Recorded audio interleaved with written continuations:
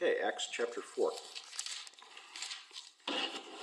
This is at the end of Peter's second sermon from last week after he healed the blind beggar. So as they were speaking to the people, the priests and the captain of the temple and the Sadducees came upon them, greatly annoyed because they were teaching the people and proclaiming in Jesus the resurrection from the dead. And they arrested them and put them in custody until the next day, for it was already evening. But many of those who had heard the word believed, and the number of men came to about 5,000. On the next day, the rulers and elders and scribes gathered together in Jerusalem with Annas the high priest, and Caiaphas, and John and Alexander, and all who were of the high priestly family.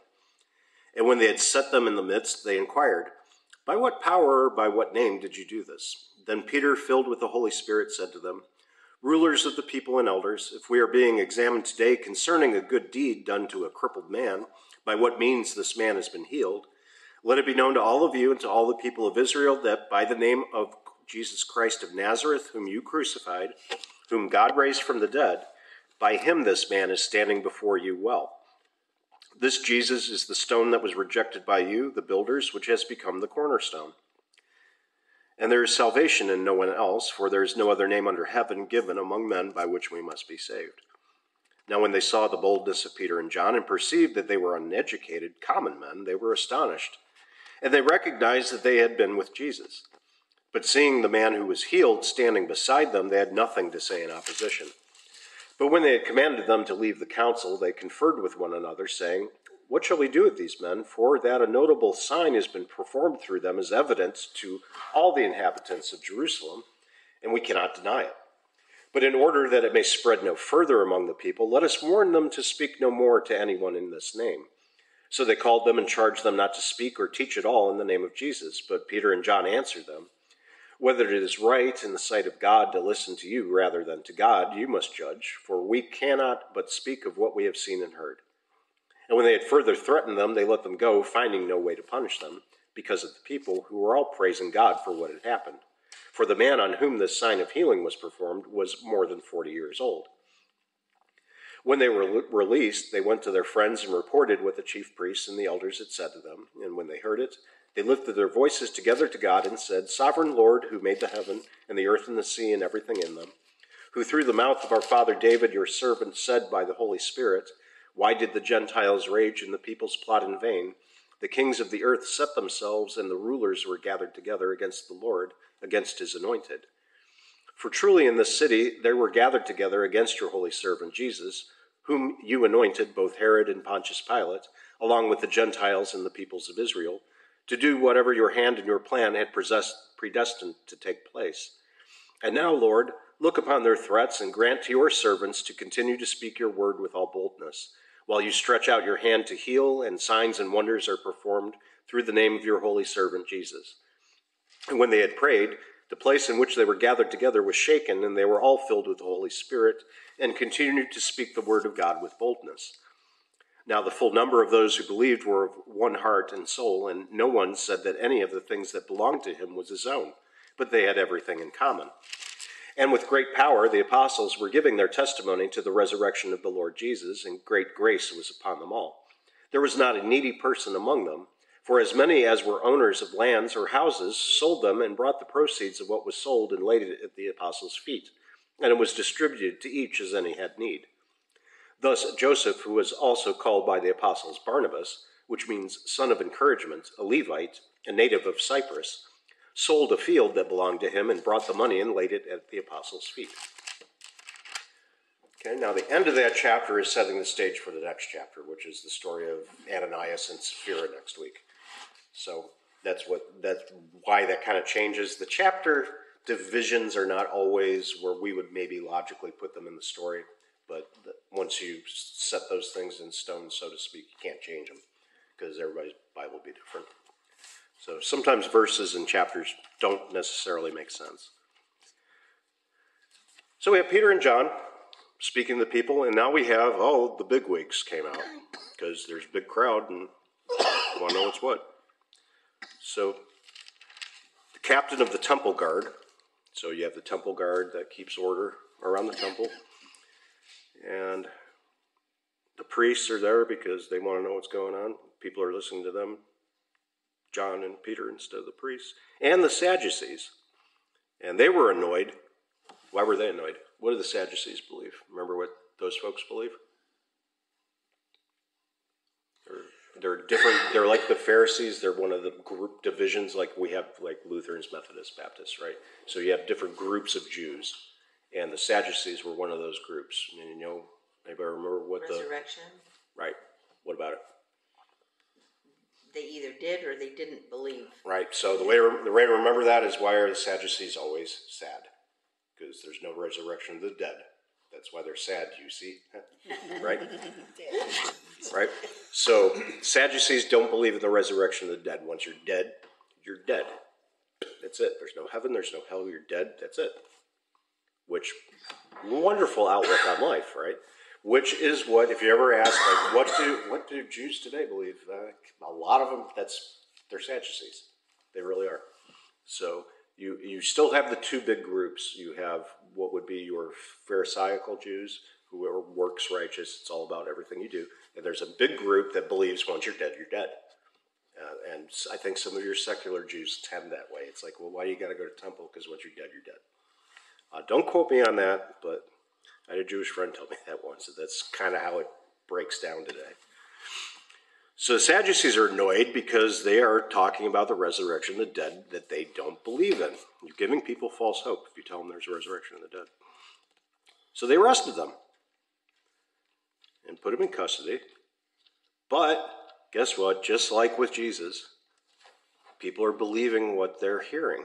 So they're hearing Peter and John, and it says about 5,000 men again. So that was the same number you had on Pentecost. I don't know if there's any particular significance to 5,000. 5,000, Jesus fed 5,000 people. First Pentecost, 5,000 people came to faith. That number comes up a lot. But I think it's just a number. So you've got a bunch of people there who came to believe in Jesus, in the resurrection of the dead, about 5,000 people. So now they get the rulers together, the elders, the scribes. Remember, the scribes aren't just people they're not copyists. That's where the word scribe came from originally. But a scribe is like what we would call a doctor of the law or a doctor of theology today. So these are Jews who are doctors of theology. They brought out the brain trust, just like they did with Jesus. The scribes were there. So they bring out the scribes. Oh, and they get the high priest too. And you got Caiaphas, who was high priest when Jesus was crucified. So it's a who's who, and John and Alexander. You've got all these guys that are members of, let's see. John is, I think the note says John is likely the son of Annas, the successor of Caiaphas. Alexander, they don't know who he was. But the high priestly family, they are the Hasmoneans. They're just this priestly family of that generation. And they put John and Peter in the middle and said, well, how'd you do it? How'd you do this? And Peter stands up to preach, filled with the Holy Spirit, and says, well, if you're asking how we did this good work, what did we do wrong? We healed this guy, and if that's what you're still talking about, then we did it in the name of Jesus Christ. That one person that you killed, that we saw raised from the dead, that guy, his name, that's how we did it. That's how he's standing before you today. And then they quote, what is that? Verse 11. Psalm 118, right? The stone that the builders rejected has become the cornerstone. Yeah, Psalm 118. Right, so Jesus, he was the stone the builders rejected. And he actually becomes the stone upon which everything else is built, without which everything falls. So he quotes Psalm 118, which they would immediately hear and understand, that there's salvation no one else. There's no other name in who you could do any of these things, because there's no other name through whom anybody could be saved. And they see, wow, these guys are, they've brought out, okay, they got half the army out there, right? They've got the guards. They've got the high priest. They've got the high priest's family. They have the brain trust. They have the scribes. They got all the heavy hitters are around them. just like Jesus had at his trial before his crucifixion. You have all these guys standing around and are like, look how bold these guys are. Look at these guys. Look how strong they're speaking. And wait a minute. These guys were with Jesus. They're just like, that guy's a fisherman. And I don't know who John is. He's just a kid, right? He's a teenager. He's maybe 16 at this point, depending on when you think he was born. He was a young man. And then you have Peter, who is a bruiser, right? He's rough and tumble fisherman. He was probably the owner of the fishing company.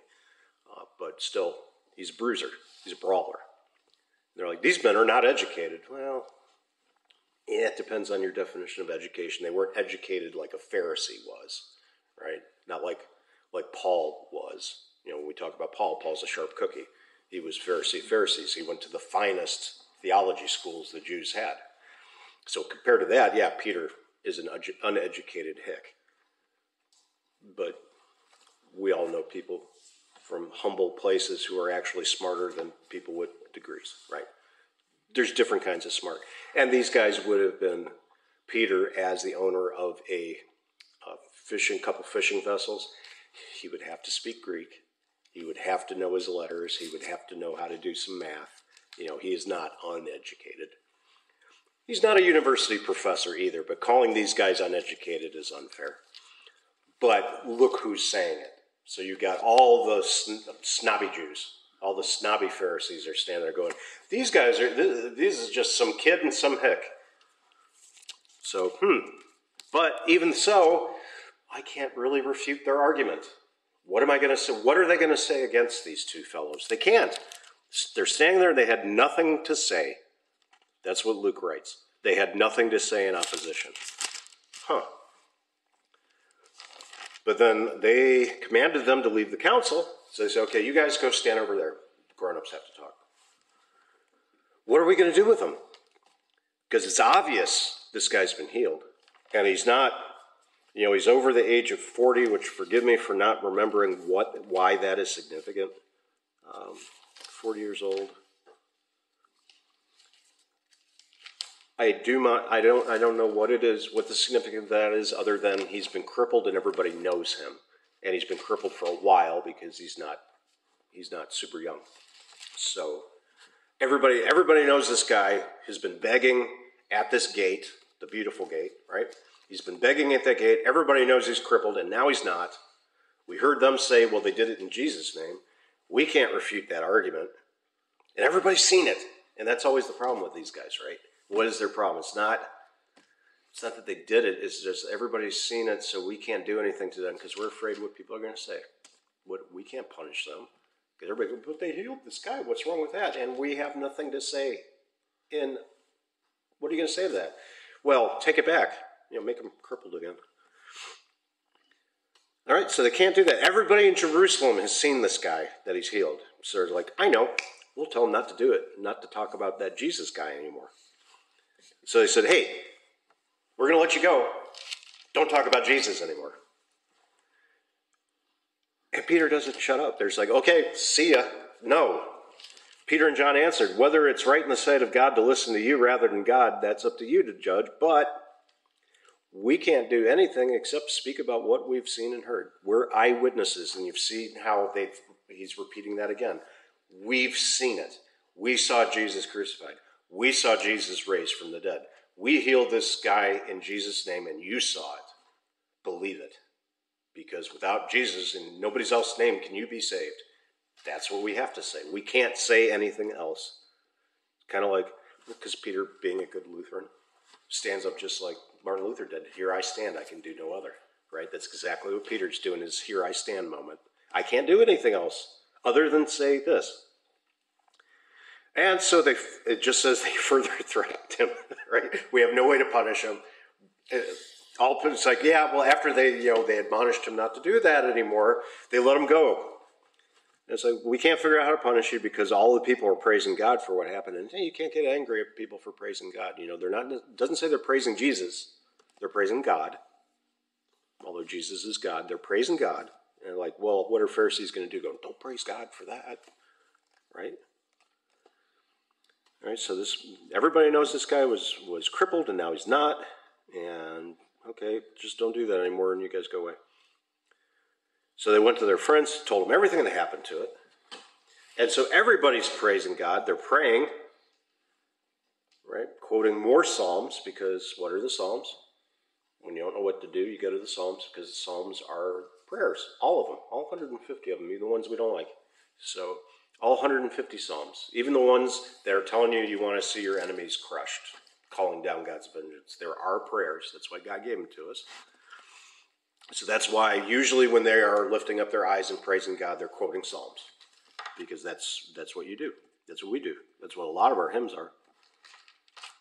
You take God's words that he gave you and you give them back to God. That's what God wants. And so it talks, and it even says, okay, who through the mouth of our father David said by the Holy Spirit, and quote some more. Why did the Gentiles rage and peoples plot? The kings of the earth set themselves, the rulers were gathered together. Sounds like a prophecy that we just saw enacted, right? And against the Lord and against his anointed, because at the end of the day, it was all against Jesus.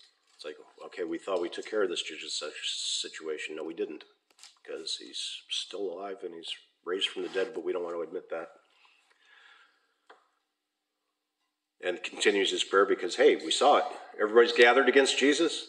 Herod plotted against him. Pontius Pilate got into it. All the Gentiles, right? All the Romans. Everybody.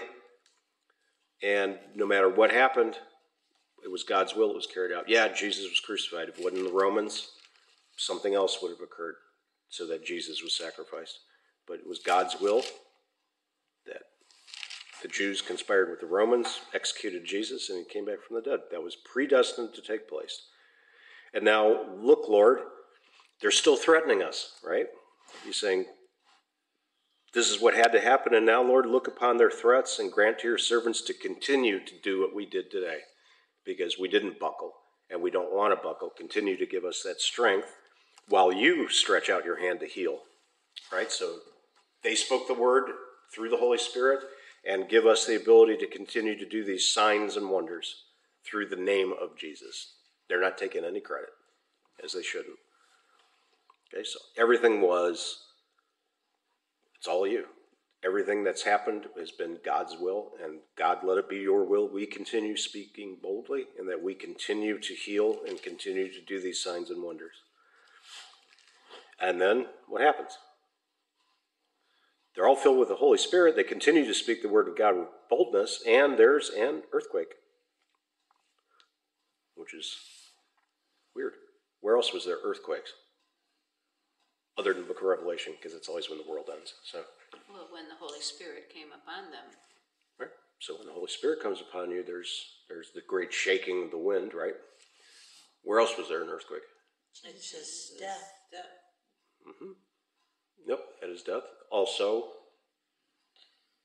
not much later, after the crucifixion.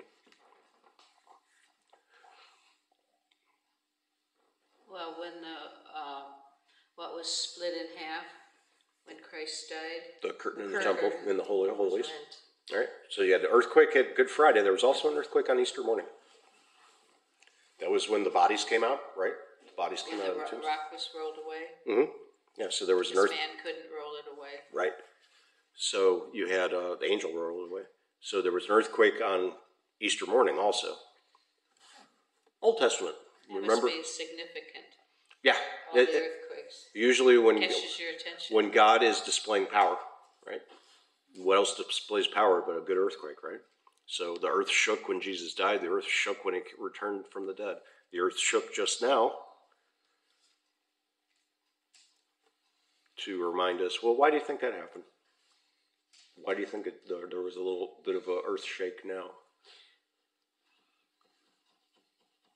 Well, I think probably because some of the people that were there didn't believe before this miracle, before this gentleman was healed. Mm-hmm. And they saw it happen. They saw that Peter and John do it.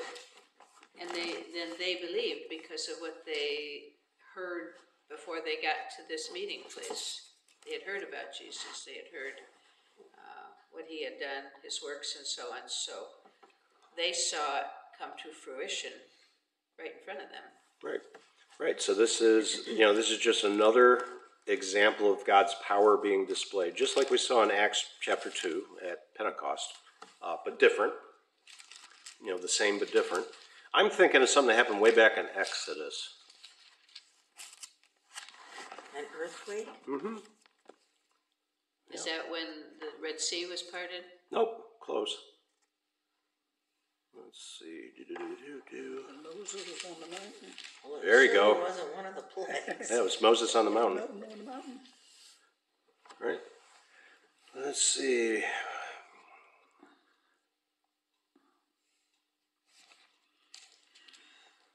On the morning of the third day, there were thunders and lightnings and a thick cloud on the mountain and a very loud trumpet blast, so that all the people in the camp trembled. Mount Sinai was wrapped in smoke because the Lord had descended on it in fire. The smoke of it went up like the smoke of a kiln, and the whole mountain trembled greatly, and the sound of the trumpet grew louder and louder. Moses spoke, and God answered him in thunder. And the Lord came down on Mount Sinai to the top of the mountain, and the Lord called Moses to the top of the mountain, and Moses went up. And the Lord said to Moses, go down, warn the people, lest they break through to the Lord to look, and many of them perish. Also let the priests who come near consecrate themselves, etc. And don't let the people come up. And then God spoke, and God gave the Ten Commandments. So earthquake symbolized, the earthquake didn't symbolize. The earthquake preceded God's presence coming down upon the mountain, which is then covered in smoke, so you can't see him, because if you see him, you're going to die.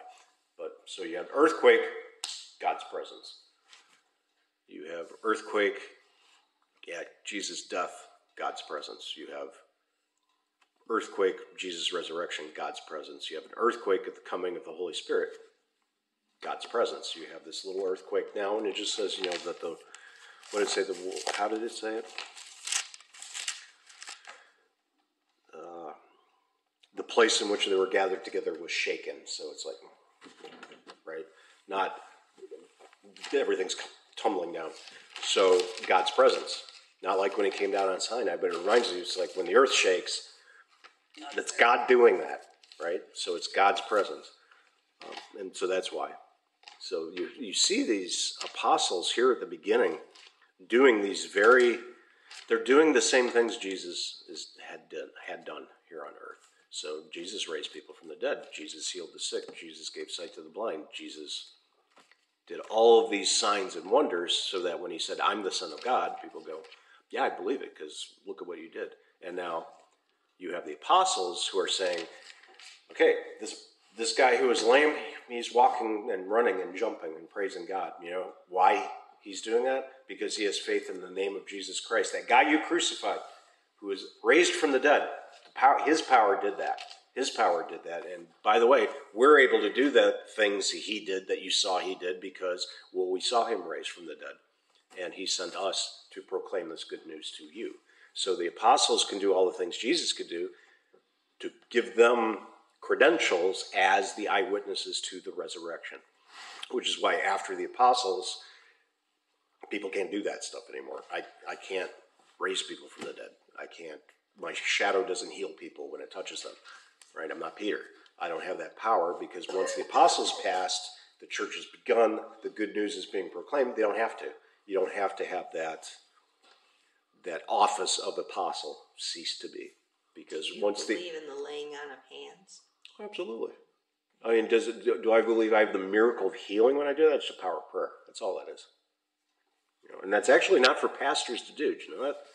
We're supposed to anoint, if anyone's sick, let the elders go and anoint them with oil. That's not pastors. That's men in the congregation. Go to people's house when they're sick and anoint them with oil. But yeah, I do oil.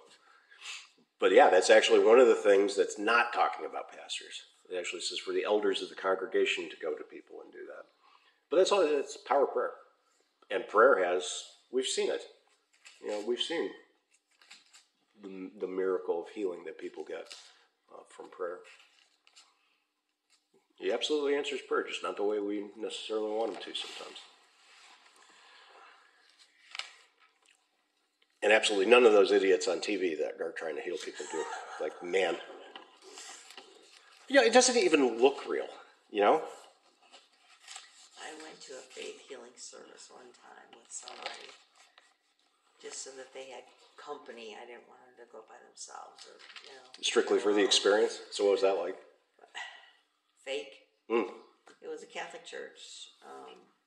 Yes. When? It was Independence.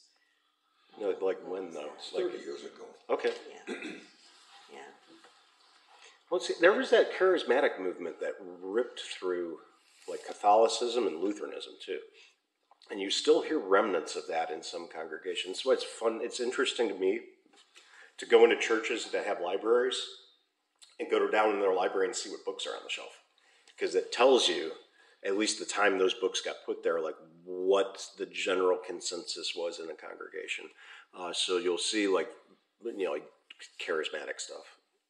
These people that were like really into the faith healing because they had somebody breeze through town and they opened up the church. Oh, wait, come to our church and do that. That'd get a lot of people in.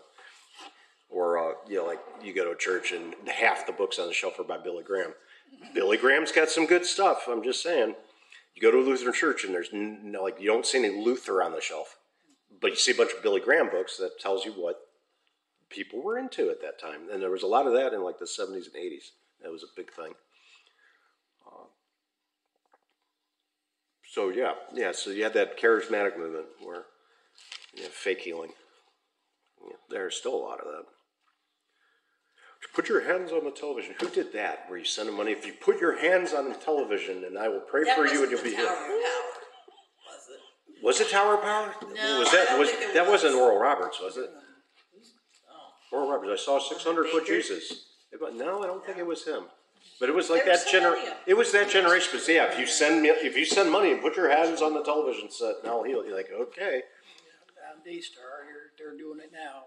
They've had, I tell you, senior moment. But anyway, they're The other one. on someone that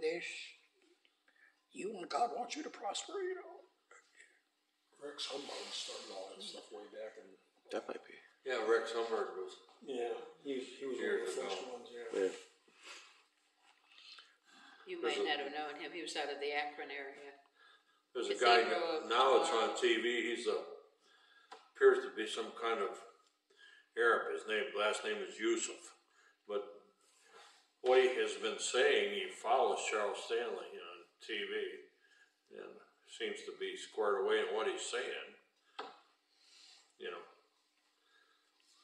But he, as far as I noticed, he just showed up here in the last 6 months, maybe.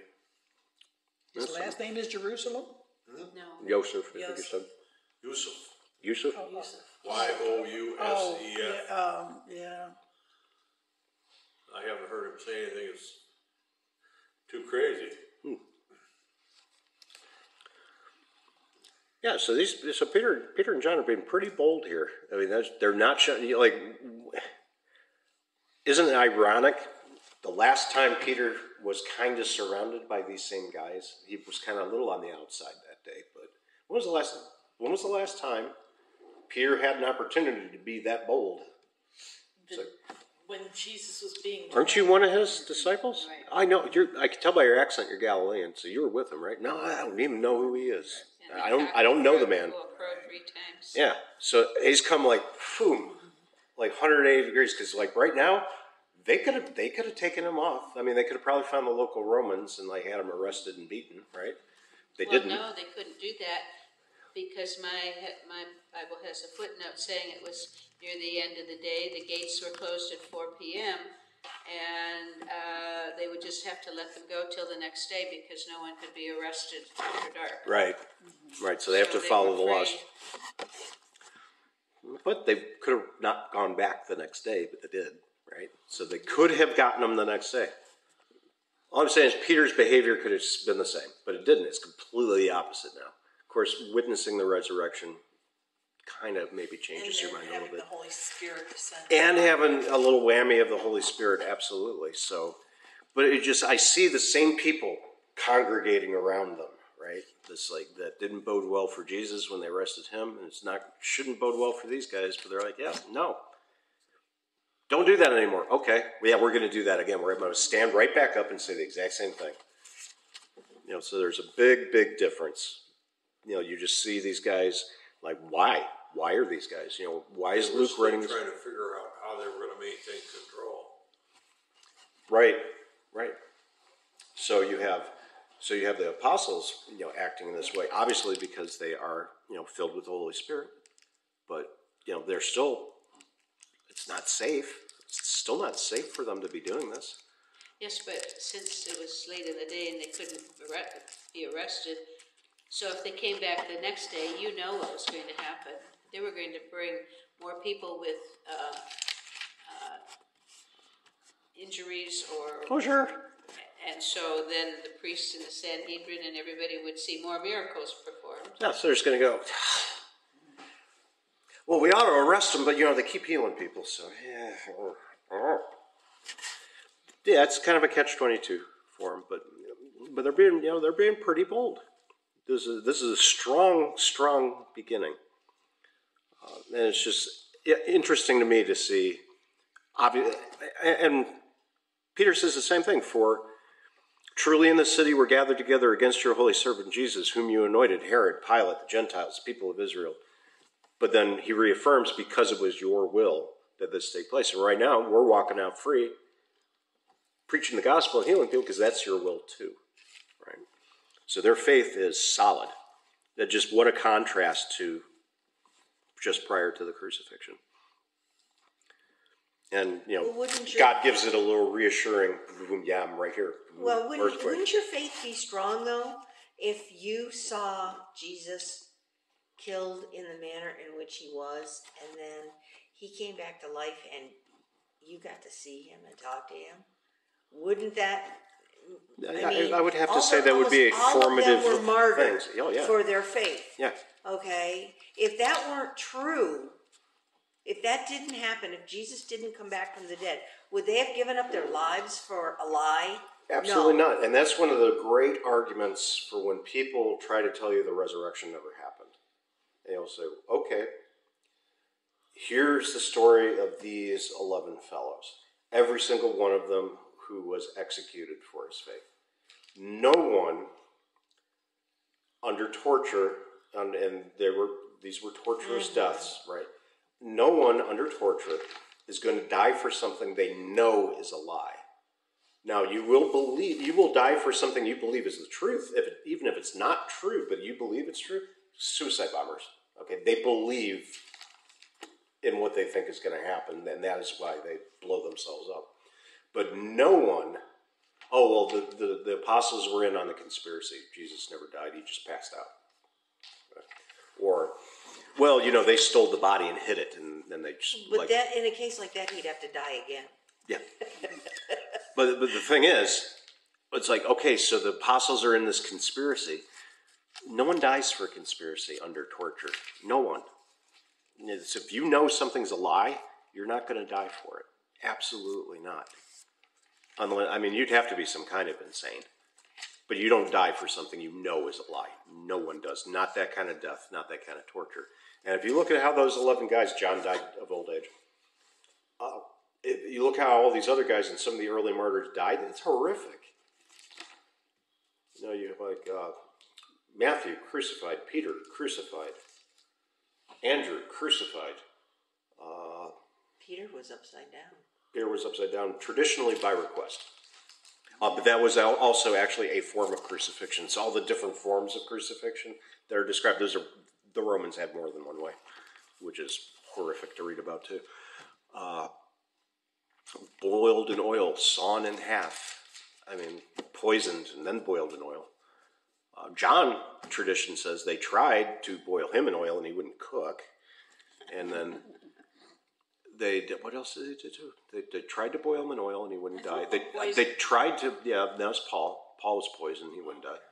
But yeah, I think John was poisoned and he wouldn't die. Boiled in oil and he wouldn't die. They tried to burn him a mistake and he wouldn't die. He wouldn't burn. And they finally okay, prison. Didn't know what to do with him. That's all legend. But look at all the things that happened to Paul, and he didn't die either, and that's in the Bible.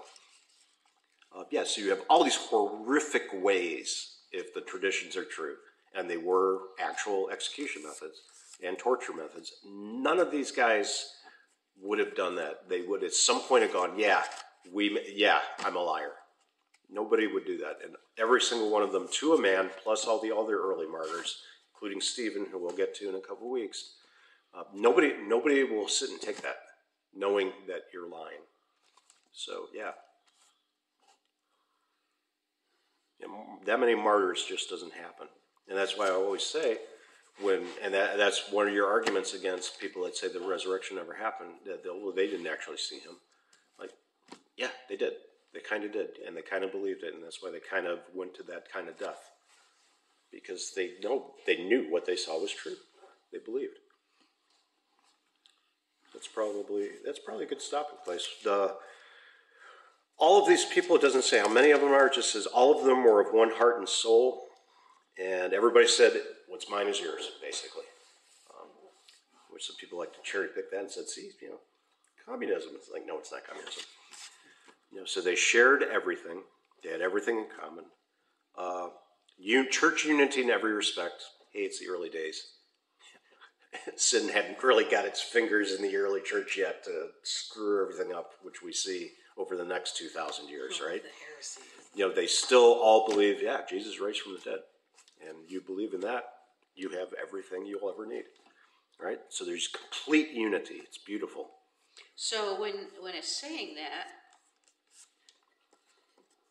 is that including the priests and the temple guards and all those people who were standing around watching? No, now they're just talking about the Christians. Oh, okay. Yes, because when they were released, they went to their friends and reported everything they said. So they went back to wherever the rest of the group was. So they were at the temple. They had this big showdown. Went back to their own people and reported all of it. Yes, so wherever they're staying. So they have community property. They're selling all their stuff. They're all owning it together. So you have perfect unity of doctrine. And they had everything in common. They shared everything with one another. They just believed that this is what they should do. And that's all that means. They shared everything. And they believed everything in common. Which we'll then see start to go bad. And actually you'll see it go bad in the next chapter. It's like, everything's perfect now, but wait. Of course. Sin enters in. Sin enters into everything. So... and that they were held in, what did it say? They said they were held in, did it say they were held in high esteem? Or with great power? So there was powerful preaching, first of all.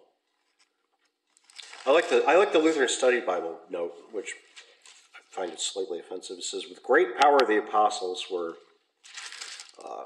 giving their testimony of the resurrection, and great grace was upon them all. So the great grace upon them all, that doesn't mean like grace from above. Grace means that actually means, that word there means people held them in high esteem. It's like, hey, look at those guys. Look how great they're getting along. Like, that should be an example to us. That's how you want to live. Wonder what's different about them. Well, let me tell you about Jesus, right? It said the preaching was the opposite of dull, distant reading from a manuscript. So shame on you. You should memorize your sermon every Sunday. If I tried to do that, I don't have the courage to get up there and do that. I mean, I know what I wrote, but if I got up there without a manuscript, I'd just be like looking at you going, I don't remember what I was going to say next. My brain doesn't work that way. Some people can't. I can't do that. I don't want to try to do that. But anybody that reads that's why I don't like that note. Dull, distant reading from a manuscript. Which brings up a little comment from Sunday. There was one person in the car out in the parking lot and said that the reception was not good. It depends where they park, because I have people every week say, "Oh, the reception was perfect." Okay, nothing changes. They need to go down. Yeah, they need to. Where the windows are. Yeah, they maybe need to be. The best place to park is right across from the pulpit. Okay. Not there, because it's the transmitter's right there. I'll have to tell her that. But yeah, it should cover the whole parking lot. But again, radio waves are funny. Yes. But didn't mean to. No, that's all right. Yeah, because I'll have people in cars next to each other. And it's like, oh, it sounds terrible. It's like, well, listen to ours. It's perfect, and it doesn't depend on how new the car is or that. It's just they're right next to each other. This one gets it, and this one doesn't. There's no rhyme or reason to it. And he can't do more power because any more power is no. It's as much power as I can have without having an FCC license. Possibly a little more, but that's all a unit is capable of. So that's the ultimate goal, is to have an FCC license? No. That's just what I need in my life, some more rules and regulations. It's kind of like I wanted to get into flying quadcopters. Everybody has to have a license for it now. What is that? Drones, the little drones. Oh, okay. You fly them over a certain height, you need FAA. Well, no, you own the airspace on your property that you own up to 350 feet. So if you're within your property boundary up to, it's either 350 or 450, you can go up. That's your airspace. Beyond that, yeah, you have to have a license. Which means you have to register, and then they want to know what you're dealing with. So we have to guesstimate if your drone is within 350 feet before we shoot it down. Right. Well, where I live, you don't have to worry about that, because if you fly your drone about 300 feet above your house, the eagles will come and take it out of the air. Have you seen those videos? No. People fly their drones up, and a bald eagle comes by. They don't like those things because they think it's a threat, and they take them to the ground. It's like, boom! And we've got a couple, so. We've got many, so, yeah. So you can't... Nobody's feeding them now. I guess, because those nests are huge.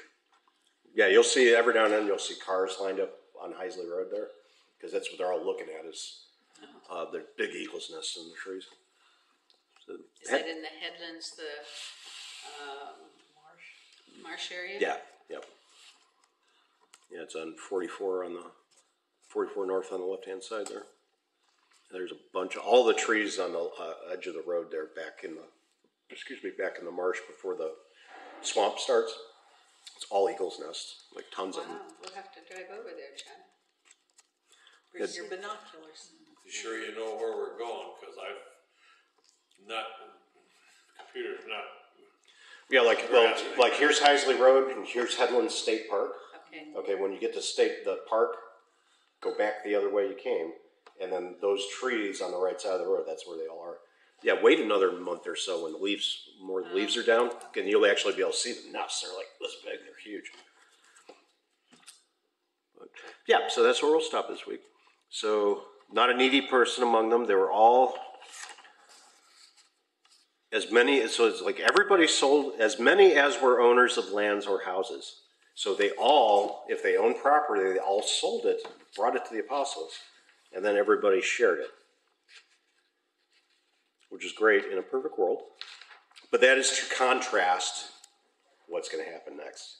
And that's why they made a big deal of talking about Joseph, who was called Barnabas, who was a Levite, right? So he was a member of the priestly class, so he's probably a convert, right? Jewish convert to Christianity, sold a field and brought the money, all of it, laid it at his disciples' feet. So he did that, all of the money, because somebody is going to not give all of the money. And that's what we'll talk about next week. Hopefully I get a better reaction out of you guys than I did out of my confirmation class. We did Ananias and Sapphira last Sunday in confirmation class. I said, did you guys read anything in this story that struck you as odd? And they said, no. And there's like two really odd things. The first one is, and the second one is later. It was like, you guys didn't think any of that was odd? No. Well, how about this? This happened. Did you think that was odd? No. Okay. And what about what happened to Ananias and Sapphira? Did you think that was odd? Like, do you think that was like a little harsh? Well, no. Like, okay. So you guys watch too many violent movies if you think that's okay. They accepted it just like, well, yeah, that's what you get. Okay. Okay. They expect God to be smitey, I guess.